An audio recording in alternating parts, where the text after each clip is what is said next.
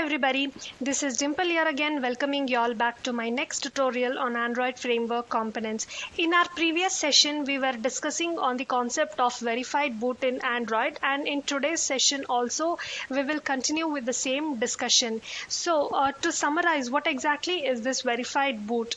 It's nothing but, in simple words, verified boot is a Google security check added on every Android device to prevent any attackers or hackers from making any modifications to your operating system and corrupting your Android device. Okay, it's preventing us from hackers and other people who try to steal private information, secure information from our Android phone. That is one part of the verified boot.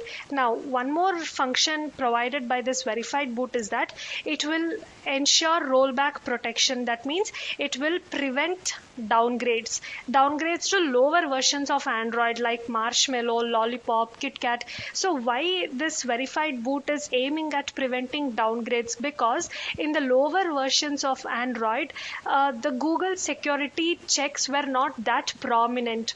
Google is making user data more secure from every version to version.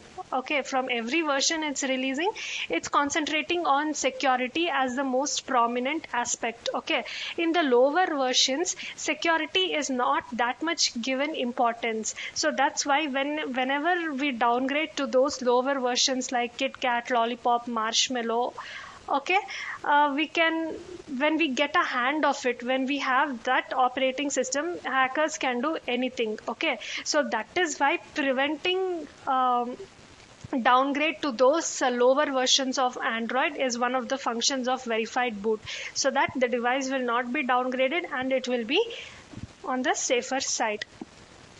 Also, verified boot aims to force the attacker into persisting state via outside the operating system. Okay, so whenever attacker tries to do something, all the data whatever he is using, that will be provided in the user data partition. So the attacker is made to use only user data partition, no other partition like system, boot, recovery. All these partitions are not accessible by any attacker, so he will always land on this user data partition, which is very safe because this partition will be wiped away when we do a factory reset.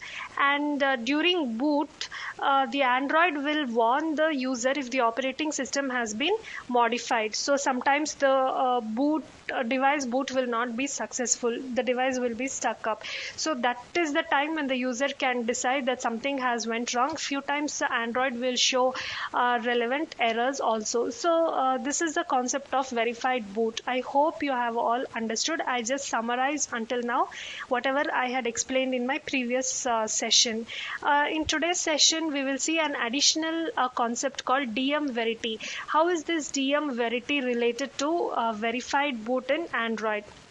So Android supports verified boot through optional device mapper Verity. So DM stands for device mapper. This is a kernel feature and it will provide transparent integrity checking of blocked devices. Now, when some feature is provided by Google, we need to have some tag, right, to see if that feature is enabled or disabled, supported or not supported. Similarly, Google has supported this Android verified boot, right? So now how will we come to know if this verified boot is enabled or disabled, it's running or no? To come to know that, we use this tag called DM Verity. DM Verity is same as a Verity. Few people use only Verity concept. So this is a tag which helps us to know if Android verified boot is enabled or disabled, and it also helps prevent persistent rootkits that can hold to the root privileges. So DM Verity uses a hash tree to perform integrity checks of individual data blocks. Okay, we can see here the roots of these hash trees are signed with RSA keys. So what DM Verity will do, DM Verity feature, it will let you look at a block device, the underlying storage layer, okay, and it will tell if it matches the expected configuration. So the cryptographic hash tree, here is the hash tree where it will check the signature, all those things, okay. For that, we use DM Verity feature. A public key is included on the boot partition, which must be verified externally by the device manufacturer. Now, if I'm a device manufacturer, I will define a particular public key, and that public key I will include in my boot partition in the code, Android build code, okay. So that key is the one used to verify the signature for the hash and confirm the device system partition is protected and unchanged. So for in the boot partition, I will store a key, and from there onwards, at every step, whenever the Android booting process is there, whenever I'm loading the system image, kernel, boot image, other images, at every step a check will be made, okay. There is a hash tree maintained for that, which will include all the related secure keys, and these keys will be using SHA-256 hash algorithm. So that is what is DM Verity. So DM Verity will help me to map, actually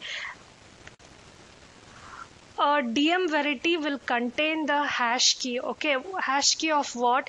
Hash key, it's nothing but it's an address of the memory where all my images will be stored. So when that key and the images are matching, only then the booting will be allowed further. Otherwise, the bootloader will be locked, okay. The booting will not proceed.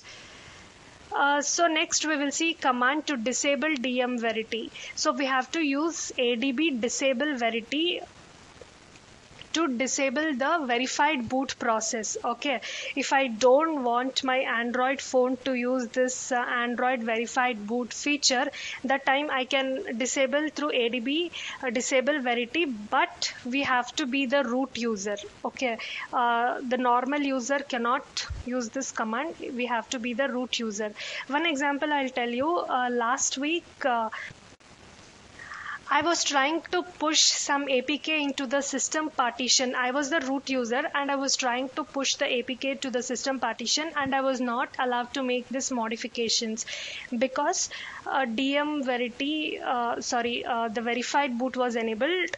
So then I used this command ADB disable Verity.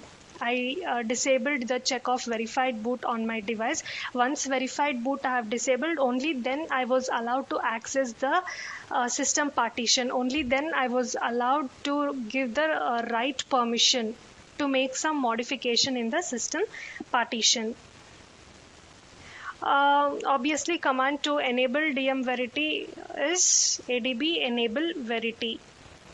Just use disable and enable if you want to switch between Android verified boot, and if you don't want it, you can disable it. So that's what in this tutorial I have explained the concept of DM Verity and a few commands to enable and disable. I hope this was informative and helpful. Thank you everyone. I'll see you all soon in my next session. In my next session, I'll explain how this hash techniques and all this key matching will work. So take care.